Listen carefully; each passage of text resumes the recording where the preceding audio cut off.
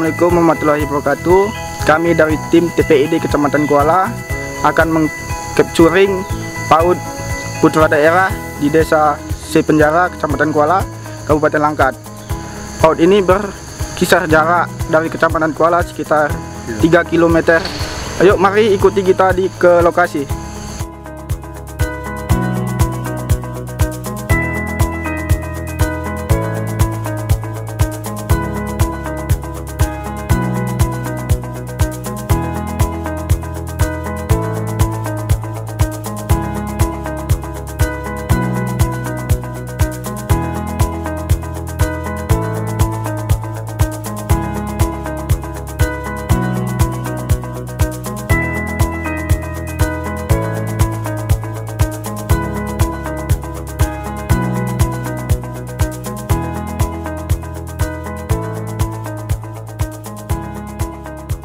Assalamualaikum warahmatullahi wabarakatuh.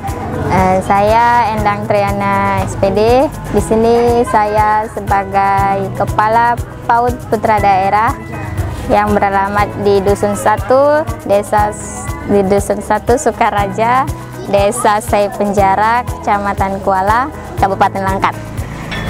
Nah, di sini jumlah siswa kami tahun ini di tahun ajaran 2019-2020 berjumlah 25 siswa.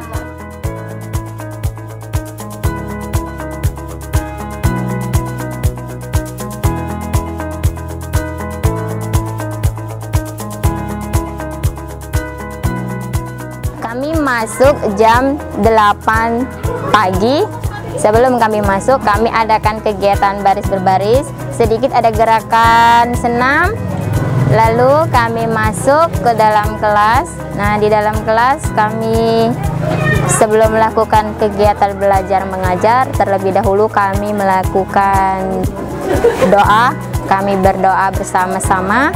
Setelah kami berdoa, kami ada sedikit nyanyi. Nah, kami nyanyi terlebih dahulu. Nah, setelah itu kami melakukan kegiatan belajar mengajar.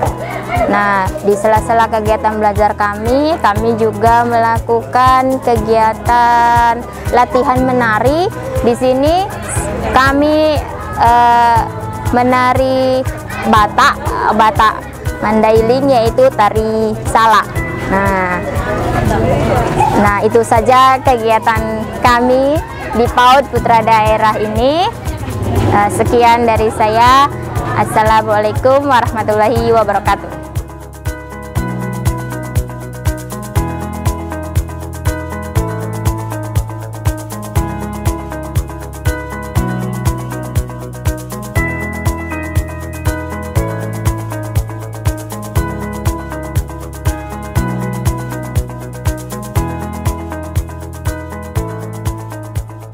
Assalamualaikum warahmatullahi wabarakatuh.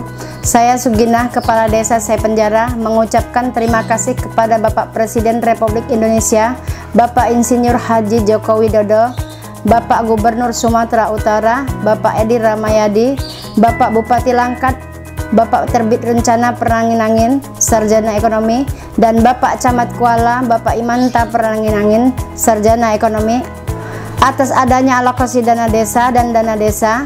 Atas nama pemerintah Desa Sei Penjara mendukung kegiatan tim PID dalam kegiatan capturing yang dilaksanakan di PAUD Putra Daerah Desa Sei Penjara. Semoga menjadi motivasi bagi PAUD-PAUD lain di Kabupaten Langkat. Wassalamualaikum warahmatullahi wabarakatuh. Demikianlah kegiatan capturing program Inovasi Desa Kecamatan KUALA pada hari ini. Semoga bisa menjadi inspirasi bagi PAUD-PAUD lainnya yang ada di Kabupaten Langkat, dan kiranya dapat menjadi inspirasi capturing bagi TPID yang ada di Kabupaten Langkat. Wabillahi taufiq wal hidayah. Assalamualaikum warahmatullahi wabarakatuh.